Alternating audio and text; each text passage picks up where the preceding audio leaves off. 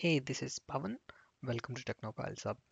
Today we are going to talk about an advanced renaming technique to rename all your images. So let's get started. So lately what I have noticed is that the amount of space that is available for me on Google Drive is getting less. So one way to deal with the situation is that I just need to change the image quality to high, which actually will compress the images, but Google will not consider the space that is allocated for my photos towards my available space.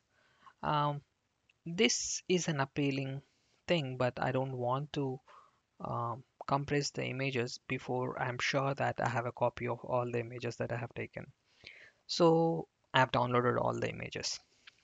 But the next thing that I realized is that I already have local copy of all the images on my hard disk. How can I ensure that I am not having duplicate images for every single image that I have uploaded to Google Photos?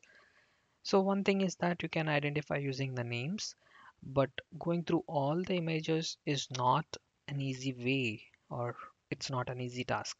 So I need to figure out a way. One thing that I think was that if I rename the image name based on the date and time that I have taken them, it would be good way to name the image. Basically, it gives me many advantages. One thing is that I can sort all the images based on the date and time that they have taken. I can eliminate all the duplicates that are there in the images, and I can store all the images in a single folder.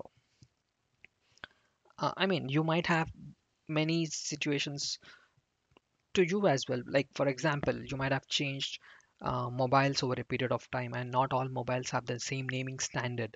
So they might have stored on your PC with different names, and you might have formatted your mobile, and so that the naming counter gets reset, and your first image is again named as first image. So you can get into all those complications, so which will not allow you to put all the images into a single folder. So for that, I need to start renaming the images. So without getting any much theoretical, so let's see how we can do that. I've used a simple tool called EXIFTOOL. Um, this tool is basically about reading metadata and writing metadata. Metadata is the information that is available for an image. So on any image, if you go to the properties in your Windows machine or image section in your Linux machine, you can see that it has so much of information about the photograph. This information can be extracted using this EXIF tool. And the reason why I have used this tool is to extract the creation date of an image.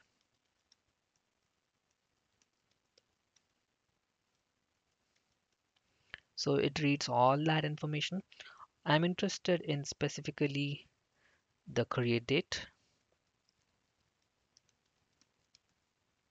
So it can read that information for me in command line. So now what I have done is that I've looped through all the images that are available. Of course, they are available in subfolders. I did not collapse them into a single folder. Instead, I looped through all the images based on the extension and passed to this EXIF tool to get the creation date in a certain format and routed it through awk. The reason why we are using awk here is that because um, you don't want the create date parameter. So if I pass it through awk, I'll just get the parameter that I want.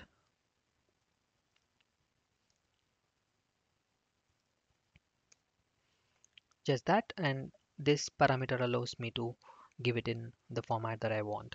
So I loop through all the images and use the EXIF tool to extract the create date and then route it through awk to get it into the required format, and I've stored them into a folder called validated. And what happens is that whenever there are duplicates, your images won't get processed. Meaning that whenever you're trying to use move command on an existing image, the process fails and the image remains in the same folder where it is originally kept in. So then you can delete that particular image basically, assuming that you have not taken any images on exact date and time. Um, there are two complications that I have come across. Um, what happened is that I might have edited certain images, like modified image, like making you pretty or something like that. Then there is a duplicate image, but that is actually edited image. So those sort of situations you might face little complications, and there are situations when EXIF tool cannot get the create date.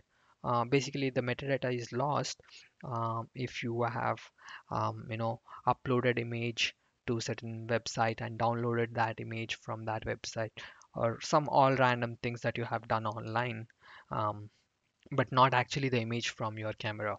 So in that tool, EXIF tool failed, but overall I was pretty happy with the result, and I was able to put all the images into a single folder based on the date and time that they have taken, the similar way that your Google Photo arranges. This is what I want to talk. I think it is a little bit theoretical, but hopefully you found this useful. Thanks for watching. Have a nice day.